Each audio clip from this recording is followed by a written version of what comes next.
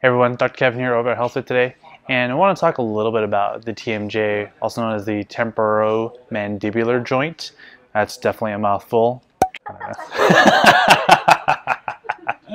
With regards to the TMJ, oftentimes we hear about TMJD or temporal mandibular joint dysfunction. So temporal mandibular joint, TMJ, dysfunction is usually what we talk about when we're talking about things with like people who have jaw pain, clicking, just difficulty with being able to open and close their jaw, grinding your teeth. And that may be something that maybe you're experiencing a little bit more of right now as we've kind of come out of and are still in the midst of this COVID-19 pandemic.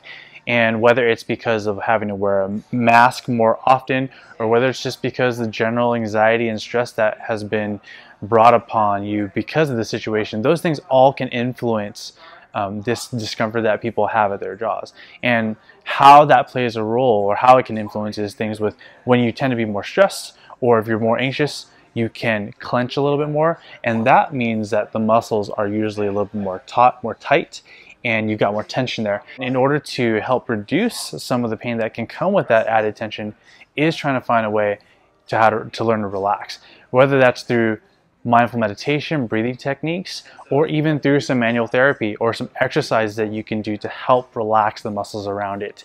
Now, an important thing to remember too is the jaw muscles also work in the system, and so your posture and how you are utilizing kind of like your neck muscles and your shoulder muscles can also influence what it is that you feel at your jaw. So sometimes when you're like working at a desk for a long time and you feel really tense, that can lead to perhaps influencing a little bit more jaw pain because you've been grinding or you've maintained a lot of tension at your jaw. Or when you're wearing a mask, it just leaves you feeling congested or suffocating, or like it just feels really hard to breathe, and that can lead to higher stress as well too, which in turn can elevate the tension in your body.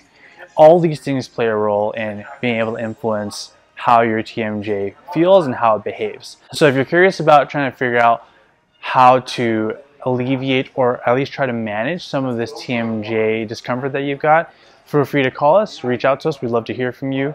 Take care and have a great day.